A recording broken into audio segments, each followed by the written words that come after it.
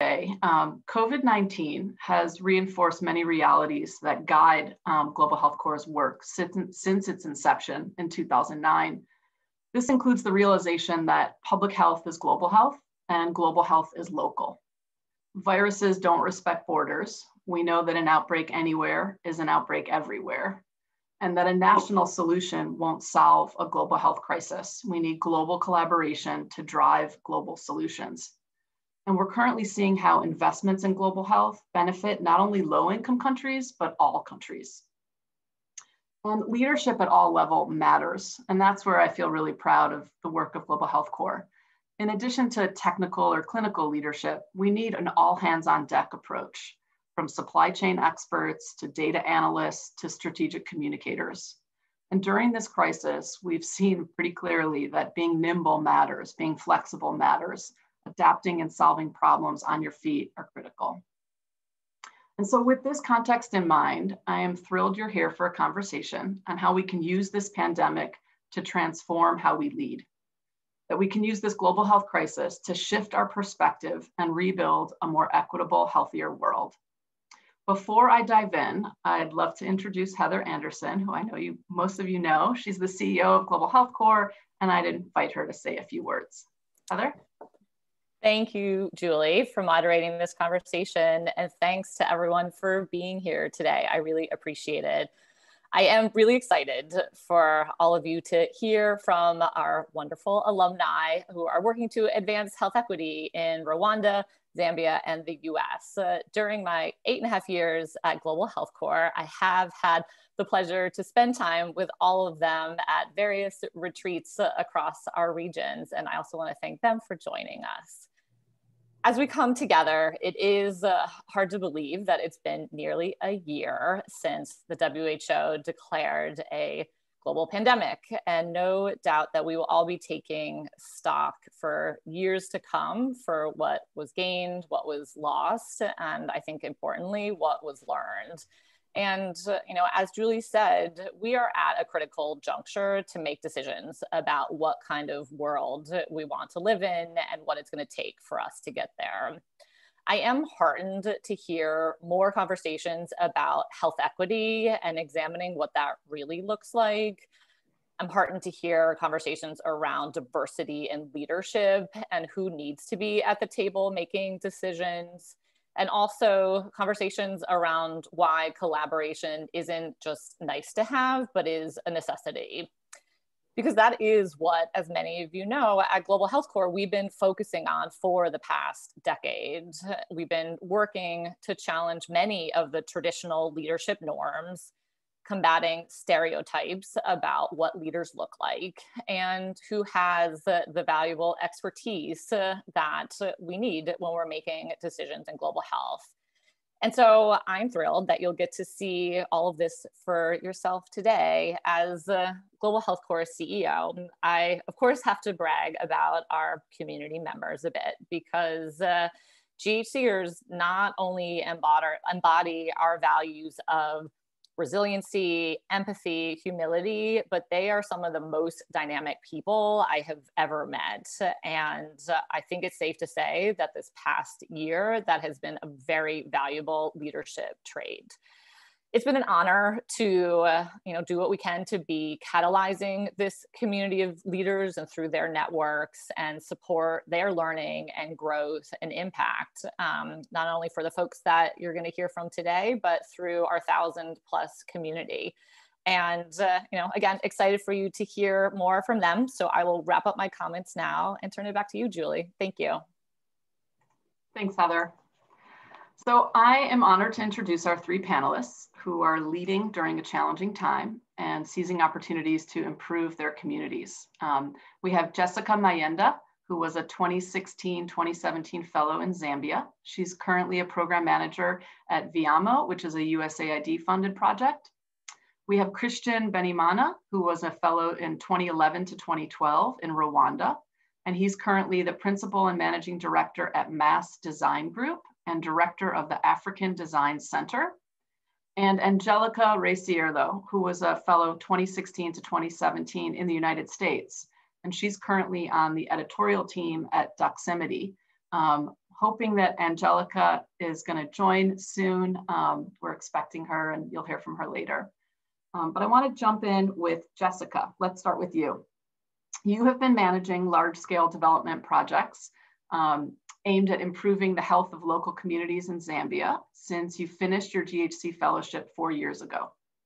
Tell us what you've learned in these roles that you'll take with you beyond this pandemic.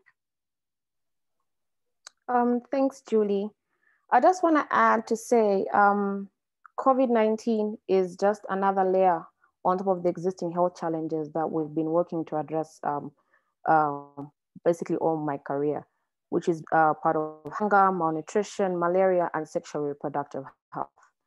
And more than anything, it showed us just how fragile our health systems are and how, as leaders, we need to shift from short-term focus on immediate solutions to more long-term focus on strengthening health systems.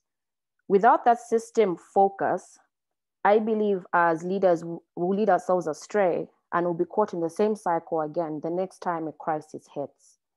When the pandemic hit, I was working for the civil society scaling up nutrition and just more around strategic planning, policy analysis, around food systems. The leadership style that I chose during that time was trying to understand my clients and policymakers and trying to estimate their needs, which were immense, looking at how when the pandemic hit, it resulted in the food crisis all over Zambia. People could not move food from where it was grown to where people needed it. And there was widespread hunger already with the other issues that we're facing as a country in terms of low rainfall caused by climate change. And just trying to go, as an advocacy organization, CSO SAN, we needed to go into the community and gather stories and use these stories to bring them back to our leaders and use them as a way of advocacy for policy change. There was a lot of innovation and learning, which are qualities I think I've been working to develop since my GHC fellowship. And leaders were not encouraged to be learners, but embracing constant learning is, I believe, is very critical for leaders who want to imagine and build new health systems. And when I joined VIAMO in October of 2020, I believe, I started managing a huge USAID project, which had different thematic areas such as nutrition, agriculture, livelihoods, and WASH. I was already thinking I'm overwhelmed and diving into too much that I'd never really done before. But I believe GHC prepared me for the role that I'm currently in. When I joined GHC, I was placed at Planned Parenthood Association of Zambia. And the first month in my fellowship, my organization lost 70% of its funding due to the global gag rule. PPAZ, being a pro-abortion organization, was hit really hard and almost all their staff had left. So I was already doing more than I bargained for, and I had to really think on my toes. But I feel I grew as a leader in a really short time. I'm extremely lucky to have had that training and that preparedness so that it can help me carry out my current role. I actually found myself recently going through the 20 cards of leadership that were given at training and our training materials on how to deal with upward management, managing your boss, and all those things, which is a great opportunity that I had at training, and now I'm able to use it so many years after my 2017 year as a fellow. And also working for VIAMO, which is a big organization and growing so fast, has been really grateful. I've been very grateful for that, because VIAMO had already solutions and systems in place to work remotely, and was also enabling others to work remotely, reaching audiences that they couldn't reach through mobile phones. So VIAMO is a digital technology company that helps people reach their beneficiaries through mobile phones, through social behavioral change and data collection. So working for VIAMO has been amazing and such a learning opportunity, learning to coordinate these systems, learning about the systems, and just thinking outside of the box, like VIAMO has made me ready for the changes on how to carry out work and how we interact with each other. And I feel this flexibility will be very key for the future. Thanks, Jessica. Christian, this question's for you. Rwanda has been recognized for its successful pandemic response. What do you attribute this to? Wow. I don't know if I'll be able to find all the right answers, but I have ideas about what has led to that. I think there are two main things that have contributed to the success of Rwanda achieving those results. I think the first one was that the leadership recognizes the threat that such a pandemic poses on an already fragile community from so many levels. And they made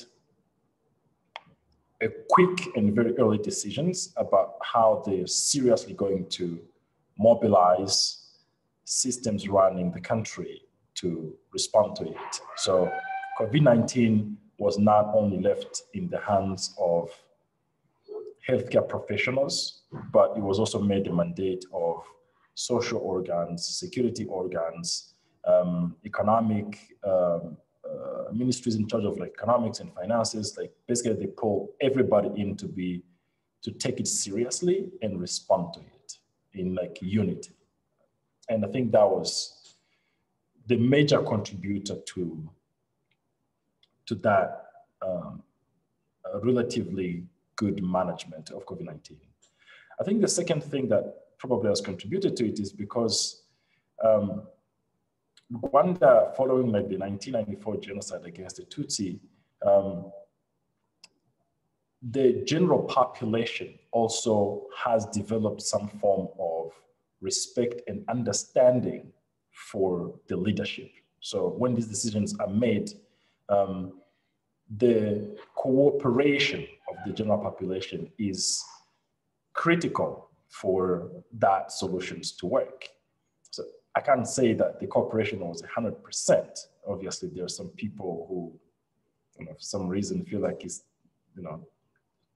too bothersome to them to abide by simple rules like wearing a mask and not going to where you're not supposed to go unnecessarily. But I feel like generally the general population understood that the response to the pandemic does not depend simply because the authorities have said so, but it's also because the information provided to them proved to them that it's dangerous and they need to respond to it and take these measures seriously. So those are two things I feel like have made it possible for the country to manage the pandemic much better than many other countries, that either the leadership did not take it seriously or the general population did not cooperate, even though the leadership has taken it seriously. Yeah, thanks. I have a follow-up question. As an architect by training, your work is more closely linked to physical spaces. So I'm curious, given the pandemic, social distancing, most of us being told to work remotely, how has that shifted your work? And what do you see as the role of architecture and design in pandemic recovery? Okay, so if I understood you correctly, two questions in one. It's like how it has shifted or impacted our work, and also, sorry, the last question was about how you see architecture and design, if you see it playing a role in pandemic recovery efforts.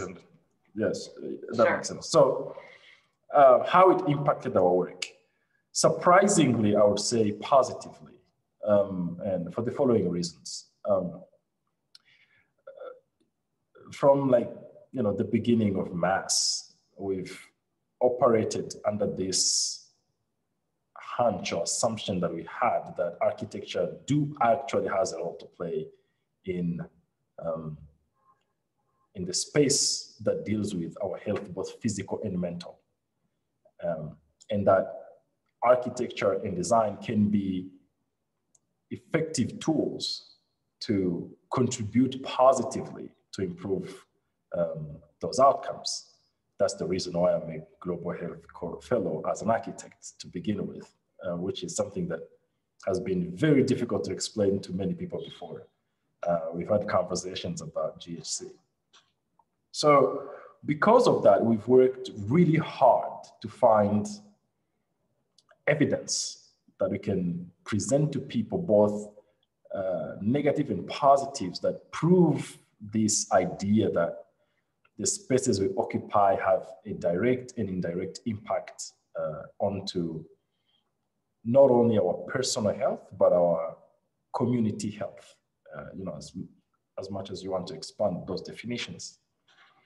And I can say that we have successfully made some strides towards making a compelling case about this link between the spaces we occupy and the investment we put into them and outcomes targeted with both like the personal, physical, mental health, for ourselves, but also like community health and all those things associated with like social justice.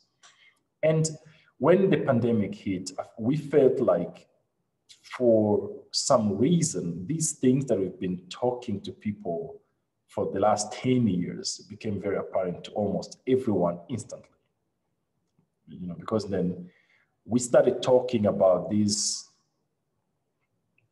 health challenges posed by COVID-19 in terms of spaces, talking about, 6 feet, which is a dimension of a way people need to be separated from one another.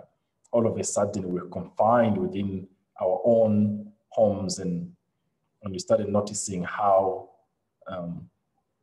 unequipped they are to deal with this new situation. All of a sudden, children are taking lessons from their homes. All of a sudden, more so in developing nations, we realize how even the concept of working from home is so challenging because people simply don't have a home that they can work from. We start realizing how these spaces that we have for so many years come to attribute to a lifestyle of going to restaurants and bars and nightclubs. The spaces we have created to account for that lifestyle is not resilient to this pandemic. So all of a sudden we start questioning all these things about ventilation and travel in airplanes and all those sort of things.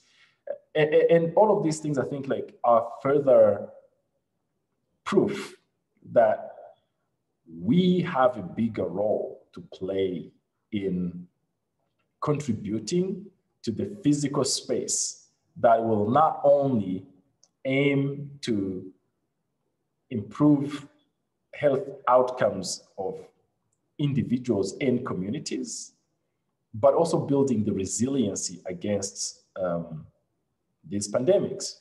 Because every epidemiologist that at least we've finally paid attention to in the last year has been saying the same thing. Pandemics are here. We need to do something about our lifestyle and occupation of the planet, to do it responsibly so we do not make the problem that is already bad much worse. And if we continue on this trend, they're going to be more frequent, more serious. Therefore, we need to do something serious about it. So we really believe that architecture and design will also play like a pivotal role into how that new plan is going to be either effective or ineffective. Thanks, Christian. That's really interesting. I don't know many architects in global health, so it's fascinating. Angelica, welcome. Glad to see you. You're a writer and a nurse, which is also an interesting combination. How are these different skill sets important to you, and how have you used them in advancing health equity? Sure. Thank you, Julie. And good morning, good afternoon, everyone.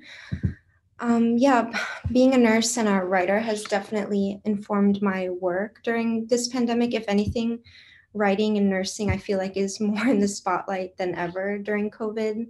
I know for a fact that there's been more enrollment and interest in the nursing career, and a lot of frontline workers have the spotlight right now, and writing and storytelling is more important than ever for processing a lot of the grief and suffering that frontline workers are going through right now. And my studies in narrative medicine have actually prepared me, and I've done a lot of work with leading workshops in narrative medicine, which is like medical humanities, in helping clinicians process very complex feelings of burnout, moral injury, through writing, through art and the arts and different texts. And my work right now is at Doximity, which is kind of like LinkedIn for clinicians. It's the largest online medical professional network in the US. And it's been pretty rewarding to be producing content as an editor on their editorial team for a platform that's really needed right now for clinicians on the front lines.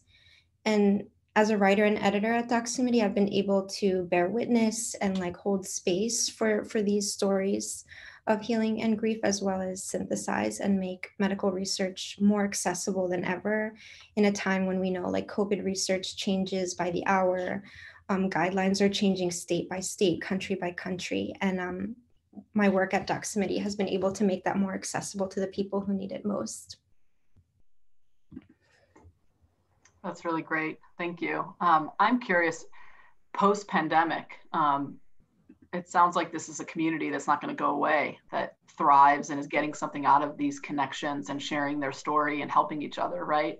How do you see that evolving? Or, I think it's an opportunity to discover new tips and tactics and new leadership skills and mechanisms. Yeah, definitely. I think institutions, hospitals, universities, anywhere where you will find clinicians in training or clinicians who have, a year, 2 years and more out of this pandemic, these, grief and the high stress that clinicians are facing is not going to go away. If anything, it's going to compound over time. And I think it's very important that we make room and space to process together in community, especially in times of isolation, when we can't be physically in the same space together. We will have to find more innovative ways to build community in a time when it can be, very isolating and dangerous to gather. And how do we do that? How do we, make sure that clinicians aren't feeling like they're alone in this, that everyone else is sheltering at home, but they have to go out onto the front lines. It's very much kind of like going to war and feeling like, they're out in the battlefield per se. That there's been a lot of like war metaphors I've been seeing in humanities and narrative medicine work, comparing like this pandemic time to times of war and unrest. Yeah. All right, I'm going to ask one rapid round of questions to each of our panelists, and then I want to open it up to all of you who I'm sure have interesting questions. So one of the most incredible aspects of Global Health Corps is the power of the network and the collective leadership and support it unleashes. You've each remained connected regionally and globally to your alumni fellows, and especially during this time of the pandemic, I think that's probably been pretty incredible and rewarding and supportive. What has that been like for you, the power of the network? I think it's one of GHC's unique assets. I'll start with you, Jessica. Hi. I think for us in Zambia, I think in the beginning of the pandemic, we had really low cases. I think I remember so well the beginning of, I think should have been in June, when we had our first announcement of cases, we had 4 cases. And in a country where there's 17 million people were not taking it seriously. And we had quite a high number of recovery rates. So life continued as normal. We would listen to the news and read about what's happening in other countries, but we never thought that it was something that was happening here. I know as GHC already as a community and being obviously in health, we were very concerned. We had a lot of people who were involved in COVID response with the Ministry of Health and different other spheres. And these were really good in trying to provide the community through like a WhatsApp group about accurate data and making sure there was no misinformation, what was being done and preparedness on the ground. So I felt that was a really good resource that we had as a chapter. And then fast forward to where we are now, when we have the second wave and it's quite deadly, and COVID is now someone that it's your mother, it's your aunt, it's your brother. We've try to continue as much as we can to carry out some activities, even making sure that obviously that we're safe. Remember last year we went to the Black Lives Matter march. It was hosted at the American Embassy. A few of us turned up and stood in solidarity with our African American alumni and fellows in America. Even if we did not really relate to the racial inequities that they faced, we just stood in solidarity with them because, as you know, if inequities persist, we cannot have health equity when inequities persist. And I think in December when we had Christmas and things had slowed down a bit, I think we had a lot of more recoveries. Again, Zambians came out and started behaving normally, even with restrictions from the government. GHC, we continued to reach out to people in our communities, people we felt maybe had COVID. We started coming up with solutions in which we had this little thing where we said, if you live alone, you could send a message to an alumni and we could deliver food to your door, get groceries to you. I think it was a really good initiative. In December as well, we came together as a community and we donated food and groceries to an orphanage here in Zambia. Someone reached out to the community and spoke about these kids that were living in an old bar somewhere in a shanty compound here in Lusaka. We went to that place, donated soap, donated hand sanitizers. We also had Christmas lunch with them. And the alumni community, because obviously it's not like a Zambia issue, most people have lost their jobs. So as an alumni community, we hosted the LinkedIn training for the alumni, just teaching people how to clean up your LinkedIn profile, clean up your CV, and try to connect each other. We're always posting jobs for each other. I believe this training, I think a week after we had the training and I cleaned up my LinkedIn profile, I got my current job, which was amazing, getting a new job in the pandemic.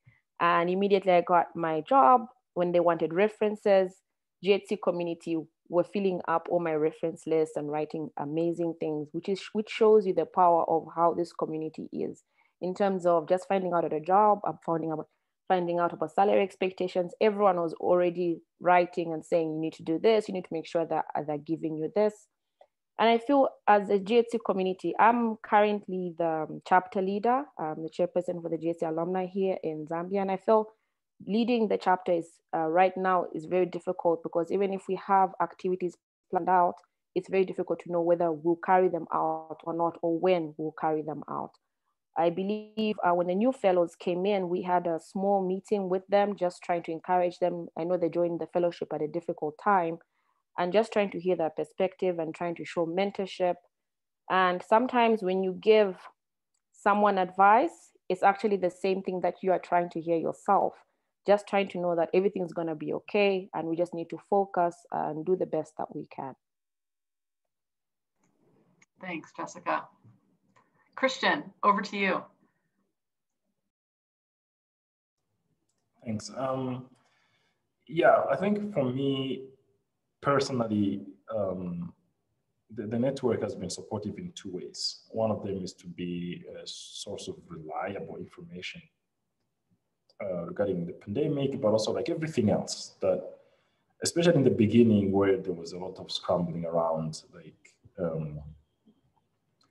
we were all trying to figure out basically like who you can go to get accurate information.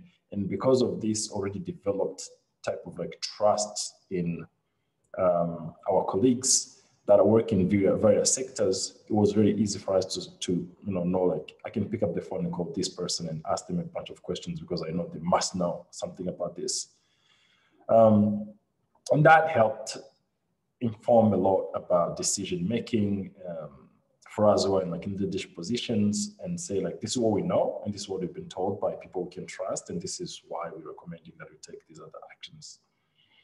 And then like the other aspect, which is related to the first one, is also like a type of like brain trust that also exists.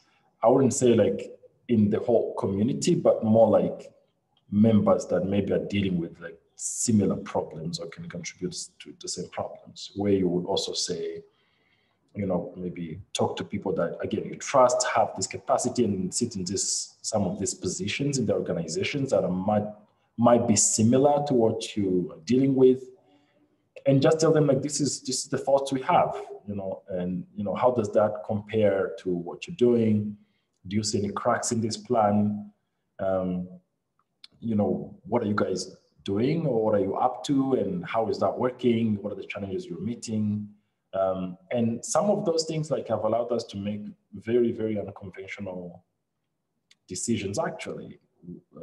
For instance, at Mass, we made a very early decisions that we're not going to close our projects in our offices, but we're going to choose to be the voice of reason to our partners who have invested so much money into the project. And that in these times of uncertainties, we shouldn't also give, we shouldn't participate in the voices that were sounding the alarm, but we should figure out a way of helping and try to explain that even though things are not going properly, we could certainly figure out ways to manage the situations in ways that these projects that have invested massive capital and time to, at the time the pandemic started hitting, are not going to fail completely. And that has allowed us to, for instance, say that we're going to do everything possible to supply information that is verified to our teams, and the majority of that information came from the GHC community. And that helped, for instance, some of our international staff, which are many, decide to stay in the country and trusted that they don't have to all fly back, because if they did that, then that plan will not have worked for us to be able to continue doing the work to the best capacity that we can. Yeah, thank you, Christian. Angelica, over to you, and then we're going to open it up. Yeah, thank you. Just like Christian and Jessica in Africa, I've definitely found a sense of community within GHC while living here in San Francisco. The first US city to shelter in place. And, as we know, California has definitely been an epicenter of the pandemic in America. And I've been really thankful to find connections here on the West Coast and as well as on the East Coast. I used to live in New York and Boston and have been involved in alumni chapters for GHC in Northern California and the Northeast, as well as working on a COVID coalition with other West Coast alumni to address mental health challenges of frontline workers with my narrative medicine lens, which has been great. And I've also been able to participate in racial justice and leadership programming through GHC. And it's really renewed my commitment to racial health equity, especially in 2020 with a resurgence of with the Black Lives Matter movement coming back to the forefront, and have just been feeling re-energized with the work and opportunities that GHC has provided me. And I've also been able to collaborate and reconnect with alumni on an individual basis, like Nancy Chong, who did her fellowship and was Jessica's co-fellow in Zambia. Two of the highlights personally of my year in the pandemic were with her mixing her music with my quarantine poetry for radio and traveling to Atlanta, Georgia to help get the vote out in communities of color to flip the US Senate. So it's been really cool, the personal and professional projects I've been able to collaborate on with GHC alumni. Thanks. It sounds like a really supportive, amazing community that goes on and on well beyond your fellowship, which is pretty remarkable. All right, I would love for you all to jump in with any questions that you have, and we can be informal unless you like using that little hand on Zoom. But feel free to jump in and ask any of these amazing panelists a question.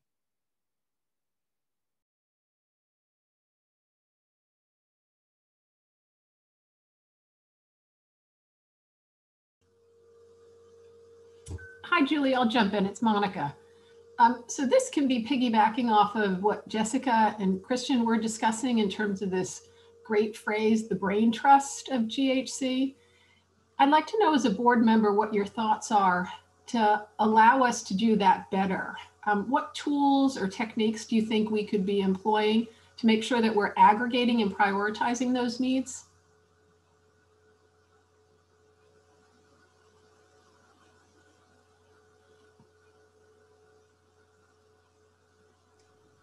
I assume Jessica will go first. I thought you would go. I mean, I will. In terms of what we could do, but I know you're doing already so much.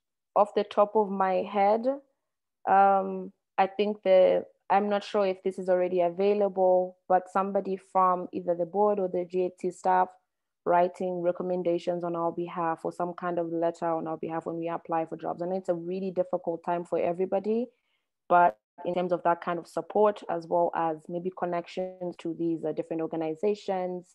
I know we have a great mentorship program, and many people do not know how to reuse this resource. Maybe it's on our part as well as chapter leaders and alumni to really advocate within ourselves that this is an available resource, but kind of just vouching for people who work with the GHC and saying we did the fellowship and we have certain skills that other people obviously have seen would be an amazing resource.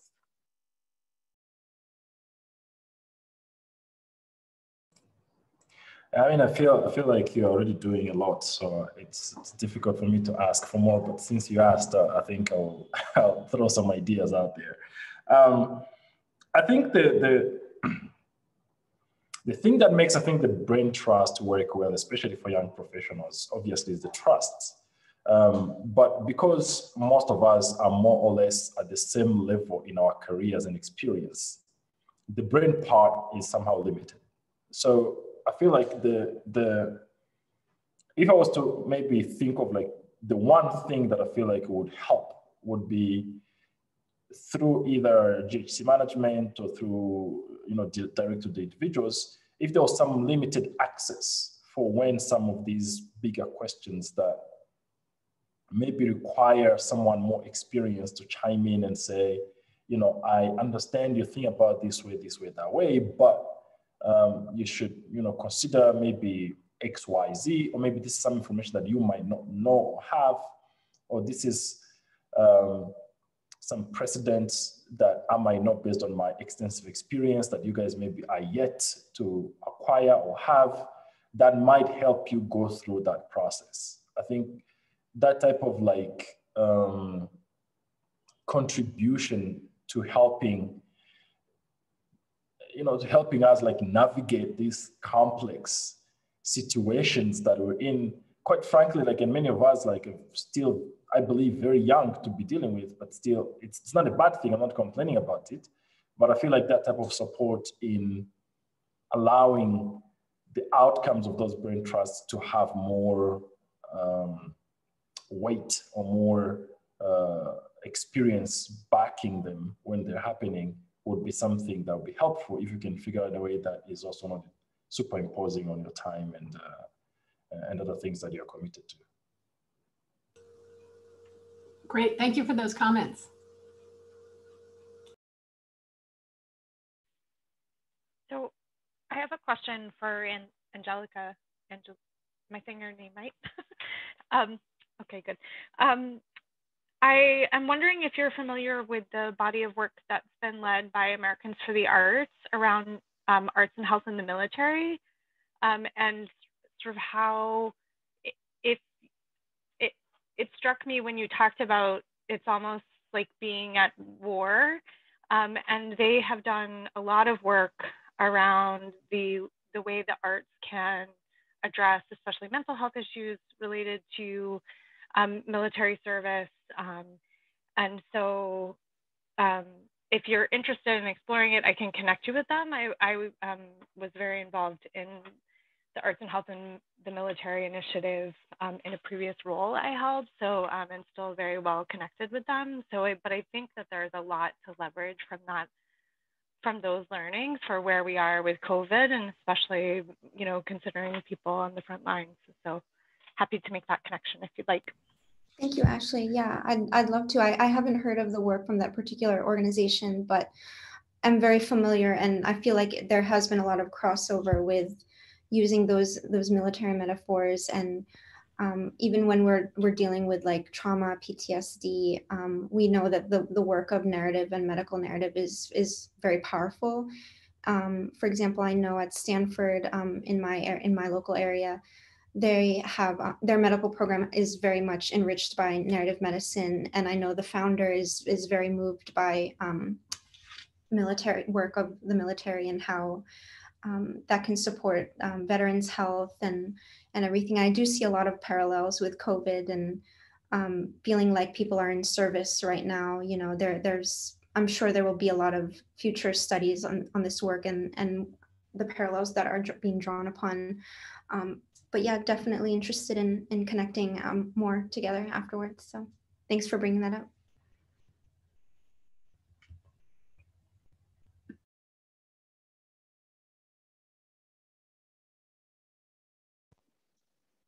Hi, I have a question. This is Betsy. I work at Bloomberg Philanthropies and I'm running around. That's why I'm not on camera. But I do have a question for you guys, particularly on the continent.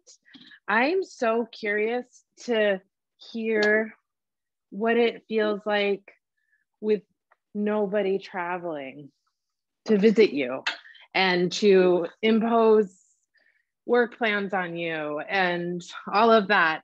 Are you finding that donors and outside agencies are offering more autonomy in this moment, and kind of combined with the Black Lives Matter movement here in the United States, as well as other broader equity issues and in the funding space, in addition to the fact that we just can't be physically there to micromanage as much as we normally are, I'm sure, coming from a very well-resourced foundation where we fly around all the time. I'm just interested in like how it feels to not have the presence all the time.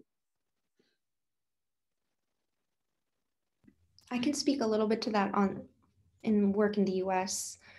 I was involved in a lot of like work around the elections in the fall, and a lot of that work was done remotely, like phone banking, getting together on Zoom, and it's definitely looks different. Activism and feels different, and it's not in person. Be together in groups and go to places and meet on the streets and things, but I think there's still a lot of like power over Zoom, and I think a lot can still be done remotely.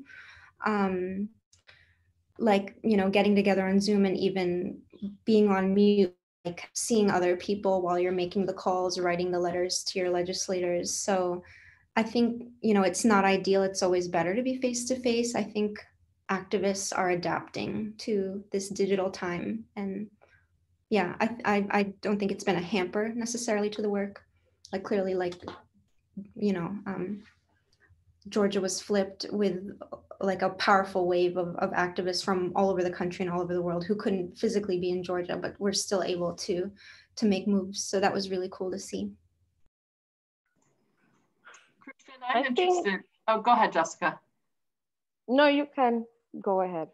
No. I want you to speak because I know that Betsy's interested in the African continent specifically, and I'm intrigued by her question as well. I was just going to say to Christian when he speaks next, you know, Rwanda, it's definitely been a darling of the Gates Foundation for many years, and I think it's probably the longest time nobody from Seattle has come to visit you all and drop these demands and micromanage and show up with, you know, expectations. So I'm curious, Jessica, with how you're experiencing that in Zambia, especially working on a USAID project.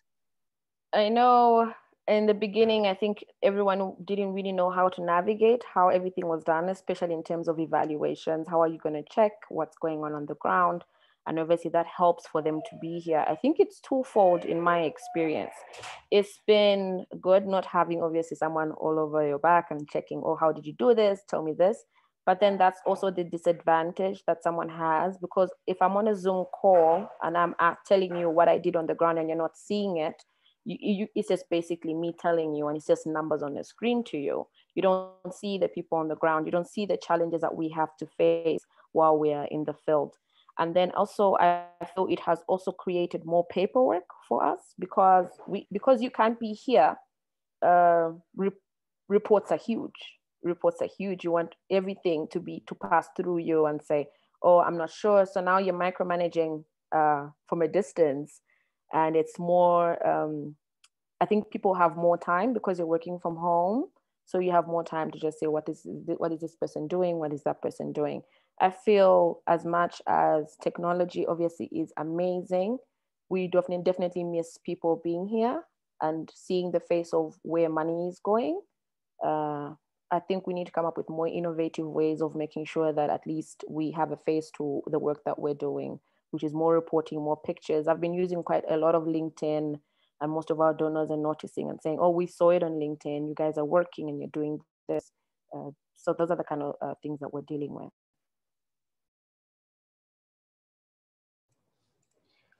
Yeah, I mean, it's a very interesting question, actually, because I haven't thought about it. And quite frankly, I don't feel like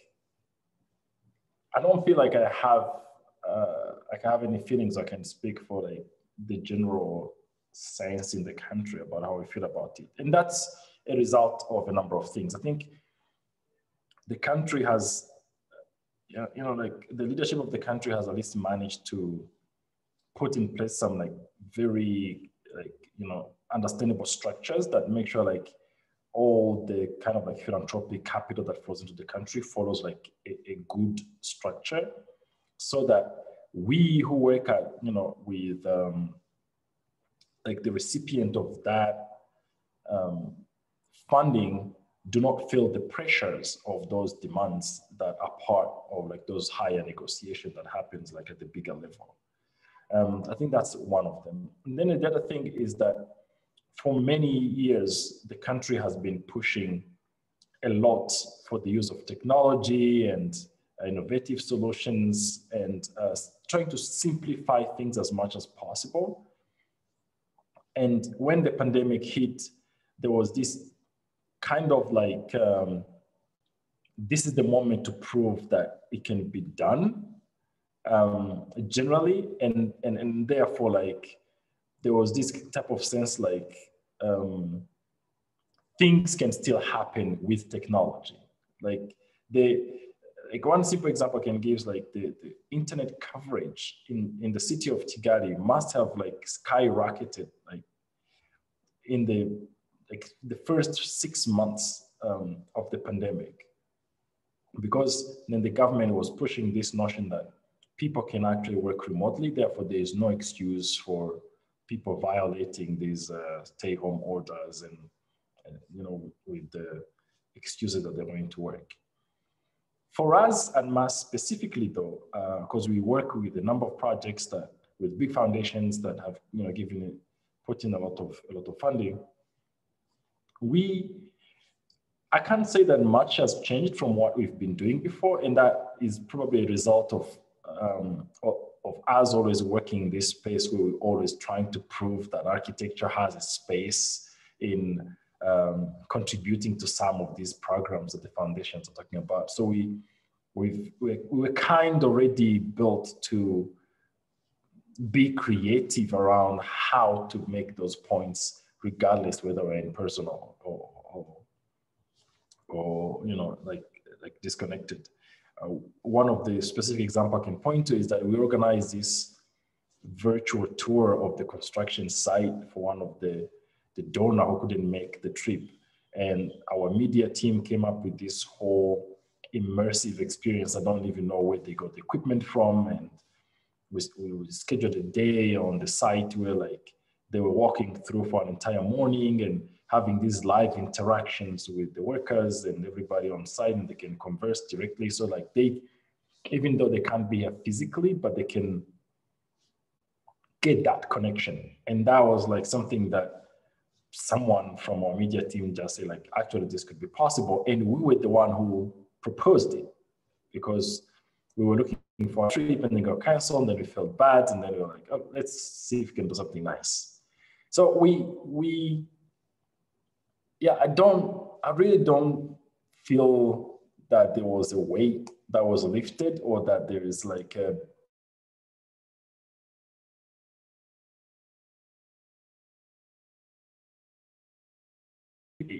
the virtual, the Zoom thing is not the same, but because of like the frequency of it and the constant communications, I don't feel like much has been missed. Of course, like being in person is something that we all look forward to in the future. Yeah, absolutely. That's a really interesting creative solution your team came up with. Jessica, when you were talking, I was thinking about, a lot of the visits I would do were to health clinics and facilities. And I was imagining someone just taking me on even a FaceTime call and flipping the camera and showing. So, because as a funder, I can relate, Betsy, like I'm missing being close to the work and seeing it. It fills me up and gives me energy to move forward because I'm removed from the work. So I love hearing these stories and the creativity. We have time for one more question. I'm wondering if anyone has one.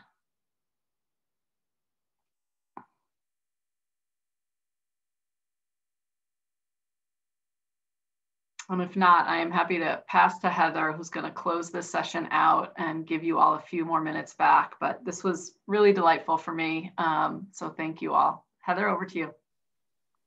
Great. Thanks so much, Julie. And thank you, Jessica, Christian, and Angelica, for joining on our panelists today. And thanks for all of you for taking your hour. I know we can all get zoomed out, so I appreciate you taking the time. I think listening in, and hearing from our alumni, as always, it's really inspiring, and especially since we don't get to see each other in person, which is where I generally get my jolts of the energy by engaging with them, is, sort of a few reflections. One is, that, we always say in Global Health Core, everyone has a role to play, and specifically having panelists today for all of you to hear from an architect, from a clinician who also works very heavily in writing a narrative, and Jessica, who's worked across the health sector for different health issue areas, and yet are all united by the belief in health equity and social justice, and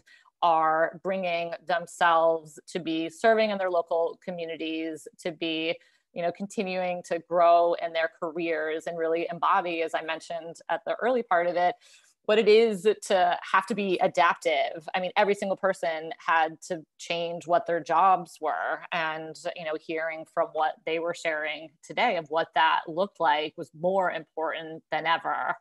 And so it's exciting, particularly, as we are continuing to, at Global Health Corps, to deepen our impact in the alumni program and continuing to help feed the brain trust and think about what additional programming opportunities look like, and hearing, what is it to have additional mentorship? That's all exciting for us, and it's where sort of the future is. And I think just reinforces what the ability and opportunity for local leadership looks like. And, as many of you know, as we head into our next year of our fellowships, we are making the decision to have an all African national cohort. And that's exciting to us. While, it is unfortunate, on the one hand, not to have our Americans be joining, I think it also provides space and opportunity for greater opportunities of what local leadership looks like. And so we've been thrilled this past year in terms of what that looked like, and our partners have been super thrilled, and we're excited heading into this year as well.